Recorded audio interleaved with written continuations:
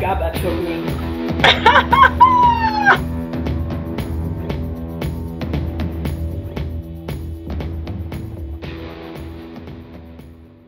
Hi guys, what's up? It's me, Audra, and welcome back to my channel. For those of you that are new, I'm not sure how you got here, but certainly I'm glad you came.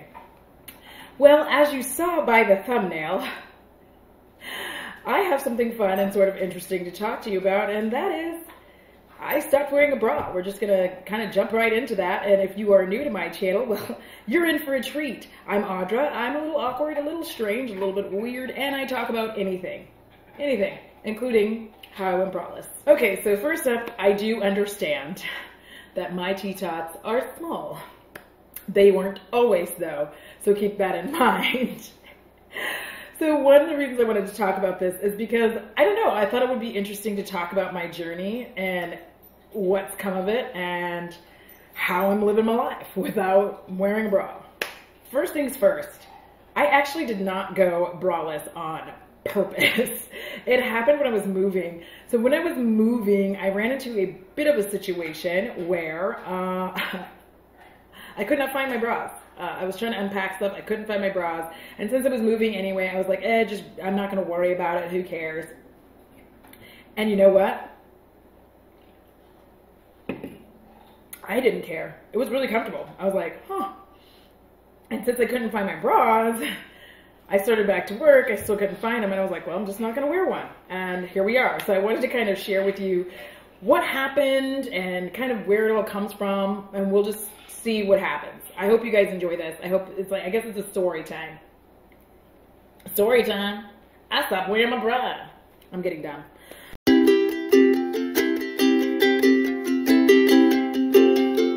So as I mentioned before, I didn't go braless on purpose. And I actually wanted to figure out like where it came from that we had to wear bras.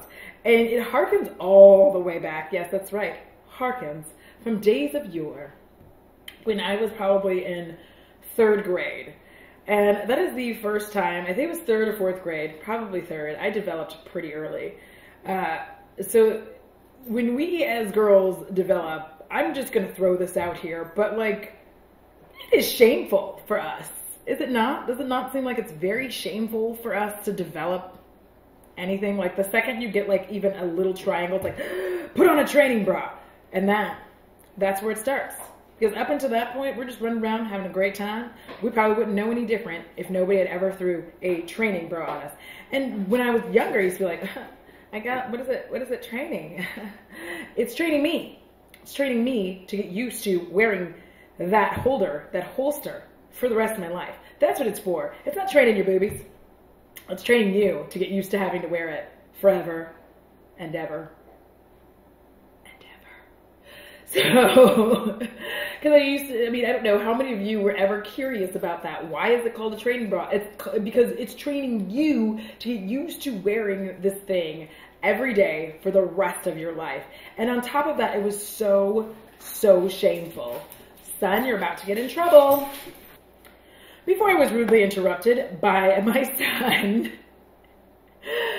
I just feel like, looking back on it, it's so shameful as a woman to develop. When you're a young girl, one of the first things you're taught is to be acutely aware and ashamed of your breasts. It's that easy. Since I was one of the first ones to develop, it was one of the most embarrassing moments of my life. People were snapping my bra straps, especially boys. They thought it was so funny. I found it humiliating. It was awful. I hated wearing it. All the other girls were most of them were jealous and hateful. I didn't know that at the time, but they were just jealous because they weren't developing, right? And then there was the other sector who thought I was gross because I was getting them. Then there were my guy friends when I used to play with boys like it was nobody's business, but all of a sudden I had lumps, and so they couldn't play with me anymore because I was a girl. Like, it was weird to me because I was like, I was a girl before. They're like, yeah, now you're a girl with bra.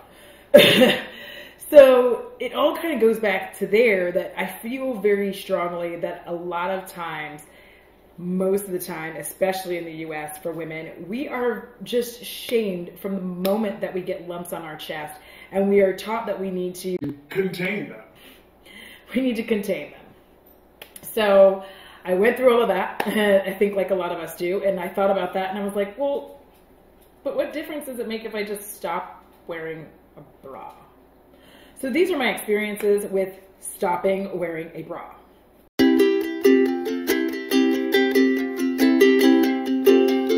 Not really. The weird thing about this is I think that I could only tell that anyone was looking at me because when I first stopped wearing a bra, I became acutely aware that I wasn't wearing a bra. So if anybody even looked in my direction, I assumed they were looking in this region here to see what was happening. Turns out most of the time they weren't. And the few people who were, it really wasn't, it didn't faze me. I was like, I mean, they're boobies, like what do you want? And now it doesn't bother me at all. If anybody looks, I'm like, yeah, I have boobs. They're free. So, about that.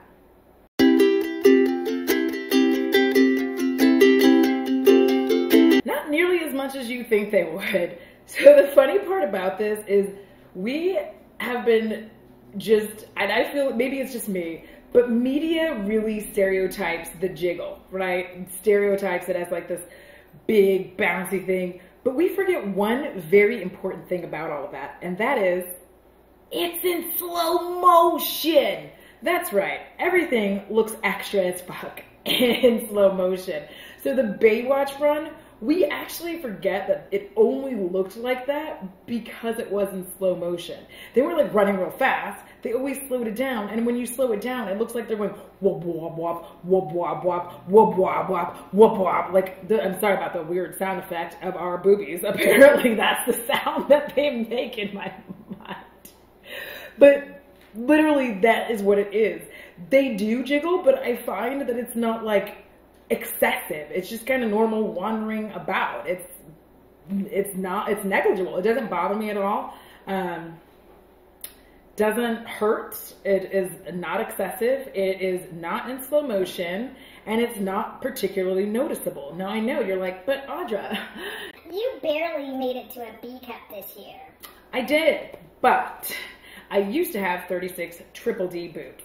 And I do remember that when I did decide to go braless, back then, like if I was just going to go to the store or something, I never really noticed that they were doing so much. Like they really weren't doing near as much as I thought that they were doing. And I was actually more comfortable without a bra on than I was with one. So yeah, there is a little bit of jiggling, I'm not gonna lie, but it's not like TV makes it out to be. And once you get used to it, it just becomes a natural part of how you walk and move, so you don't notice and nobody else does.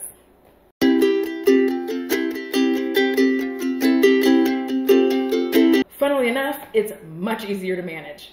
I was actually surprised by that as well, because I never really thought about it, but when I wore a bra, I had, underwire at the time, but when I wore a bra, I'm going to definitely tell you that I would get like a lot of boob sweat, like anybody else, especially in Texas summer. You're gonna have some boob sweat. But I started to notice, especially while I was moving, that I was just like sweating normally, and the sweat rolled down like it's supposed to. It didn't pool and trap in a bra, which we all have that line, that dirt line, that line of sweat. Don't pretend you don't know what I'm talking about. You do. The line of sweat that like forms in the underwire of your bra, or the under part of your bra, because you are sitting in sweat. So one of the things that I also noticed is that it was so awesome when I got boob sweat, because now the sweat just rolled down, and then I stopped getting that weird rash. I'm gonna lift up, and I hope I don't get in trouble for this, but I stopped getting the weird rash that was happening like right underneath my rib cage where my bra sat. So, because I used to get like little bumps there, I don't get them anymore. Like the sweat just goes where it's naturally supposed to go. It doesn't pool anywhere. It's not sitting anywhere getting like drying onto my skin and drying onto this bra and causing irritation underneath. Like my under boobies are happier, my ribs are happier, I'm happier. So yeah, the boob sweat situation has actually worked out far better than it ever was when I wore a bra where it was just sitting underneath there.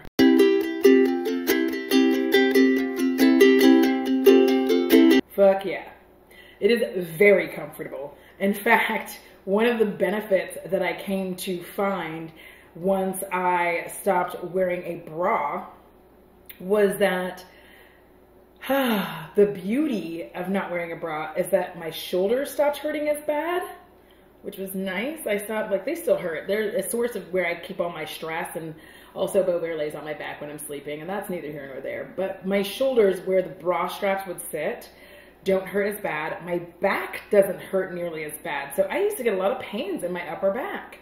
And now I realize a large part of that was probably because I was wearing a freaking bra. So I don't have it anymore because when I quit wearing it, I just noticed it probably like the last month, early mid-January is when I really started to notice that I didn't have the pains that I used to have here, and I didn't have it like right up in the center of my back there. I didn't have any more pain on my sides from like my bra trying to hold my T-tops up. And that's the thing. We don't actually think about this, but your boobs weigh something. And when I was a 36 triple D, I'm going to tell you right now, I was wearing the right size bra, okay? But bras were created by men. And what they wanted bras to do was to lift your boobies up and a lot of it pushing them forward, right? So it was like, boop, boop. So you were like, hello, look at them. So what we don't think about, though, is that where is the weight being distributed to hold these up? Your shoulders.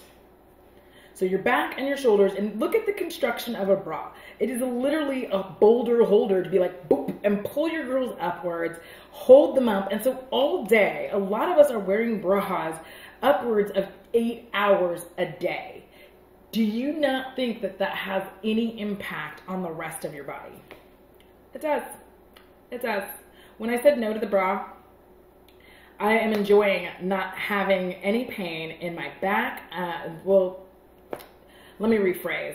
I'm enjoying not having any pain from wearing a bra in my back. I still have pains in my back because, one, I'm old, two, I have endometriosis, and it kills my back. But my upper, all the pains that I had up here, around here, all of that is gone. I no longer have any irritation marks. I don't have to worry about my bra getting overly sweaty and having to wash it or air it out. Like, all of this is gone, and it's phenomenal.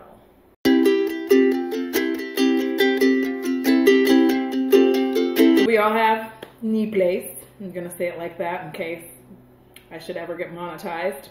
And I said knee place. We all have knee place. All right. If I'm wearing a thinner shirt, like today, this shirt is actually thinner. I wear a tank top underneath, and it's not a tank top with a built-in bra. This is just a regular old tank top. I found that a good replacement for anytime I'm wearing like a thinner shirt where I don't necessarily want everybody seeing my girl being like, pow! Instead, I wear a tank top underneath, and it's soft, it's comfortable, feels good, does what it needs to do. I still don't end up with the sweat underneath. I'm sorry I keep jiggling my stuff in your faces. But it doesn't have any of the sweat or any of that underneath. And in fact, again, if I do get a little sweaty, the cool thing about it, which I know is gross, but I can just kind of tuck my shirt up underneath there and then the shirt takes it and the shirt evenly distributed. Anyways, we're not gonna... I have a sweaty job. Okay, so, but yeah, I just wear a tank top underneath. I started investing in getting some more tanks, and for a thinner shirt, I just put a tank top underneath and I'm rock and roll. Or I guess as some people say Gucci, but I like rock and roll.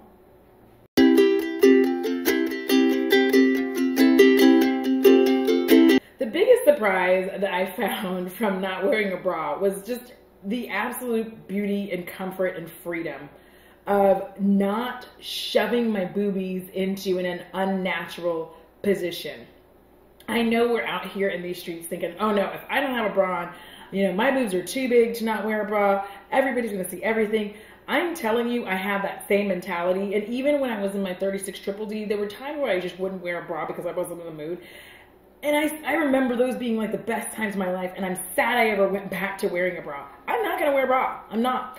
I'm surprised by how adamantly I became against wearing a bra, because I think that we trick ourselves into believing this bull that they feed us, that like, oh, well, if you don't wear a bra, you know, especially if you have bigger boobs, like this is gonna happen. No, it's really not. It's not gonna happen. In fact, I've run into other women who have ample bosoms and they quit wearing bras, and we kind of shared some of the same experiences.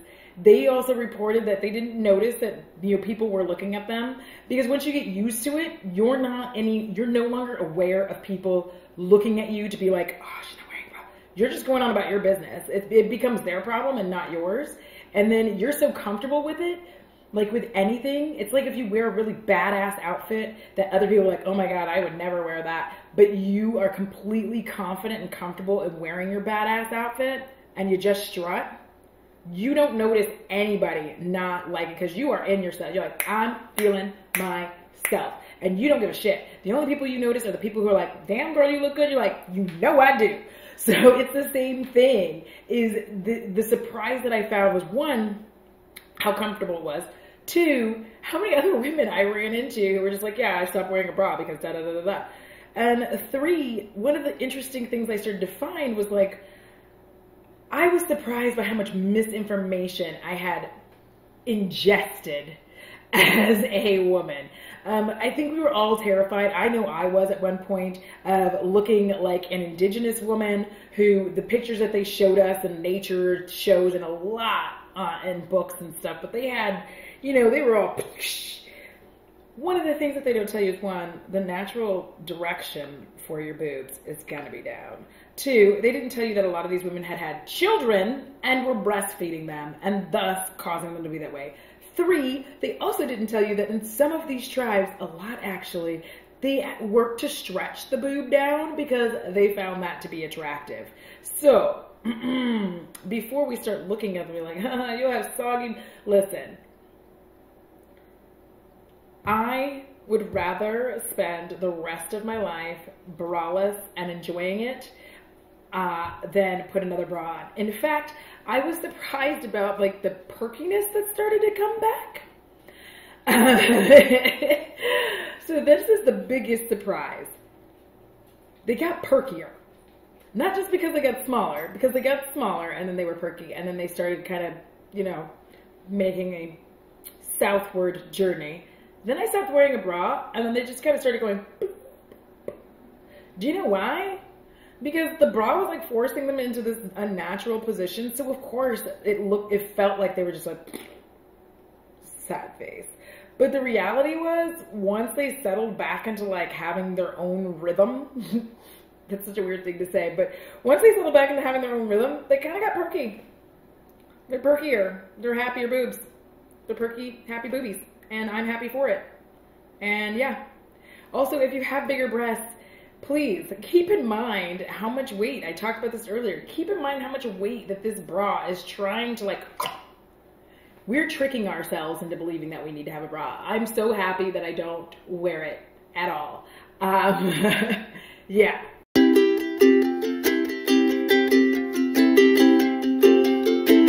I did, and it was the most uncomfortable experience in my life. In fact, when I put a bra back on, I was like, oh my God, why, who, how come we,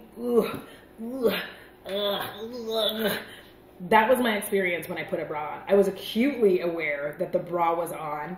It was highly uncomfortable in a way I can't even begin to explain. It just seemed completely unnatural. It seemed so unnatural to have my poor, they were free before, they were free. They were free range boobs. And then I tried to cage them. And they weren't having it. And neither was I.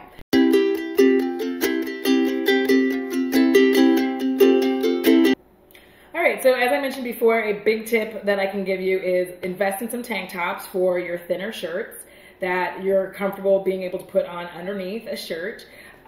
Prepare yourself for people looking at you, but realize that you're free and that's their problem and not yours. And eventually you'll get used to it to the point where it doesn't really bother you. You're not jiggling near as much as you think that you are, unless you want them to. And you're really just going to end up, for me, I am very surprised by how much happier I am when I just stopped wearing one completely, because I used to continue to wear it for work and then just not wear it when I was going out or something like that, you know, depending on. But now I've just reached a stage where I'm just like, no, I'm good. I'm not going to wear it at all. I'm never putting another bra on. Like, no, I'm going to be free. They're going to be free.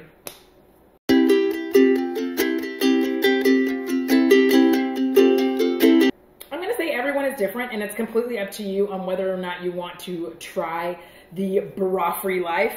But if you are a person who really just is tired of it, because I remember I built up like a huge Victoria's Secret bra collection and all this stuff. It's nice not spending money on something as frivolous as a bra. And that's how I feel about it. Please don't be offended if you love bras. But for me, I just started feeling like this is a lot of money to spend regularly on something that actually just makes me miserable. Like, I wouldn't pay to give myself diarrhea. You know what I mean? That's what I feel like wearing a bra is for me. It's like I'm giving myself diarrhea, and I don't know why. It's a weird analogy, but it's like one of the worst things I could think of giving myself.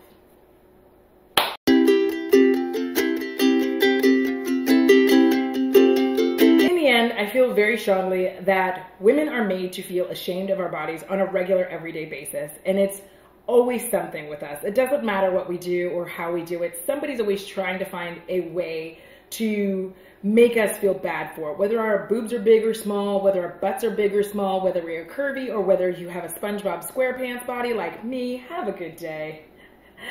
But somebody is always out there trying to make us feel bad. For me, I just think that you should do what makes you feel good. If you want to try going braless, go for it. My suggestion is to just like start slowly integrating it into your life, like going all weekend without wearing a bra. It's very awesome. I'm gonna tell you that when I have to leave the house, I don't have to worry about like, oh, let me just put on a bra right quick to go. Now I'm just like, all right, well, let me put on a shirt, bye. And then I'm out the door. Like there's not a lot of extra steps anymore. It's very comforting, and it's nice. It's nice just being a natural bitch. I like it. I like it very much. So I'm free boobing. Free boobing.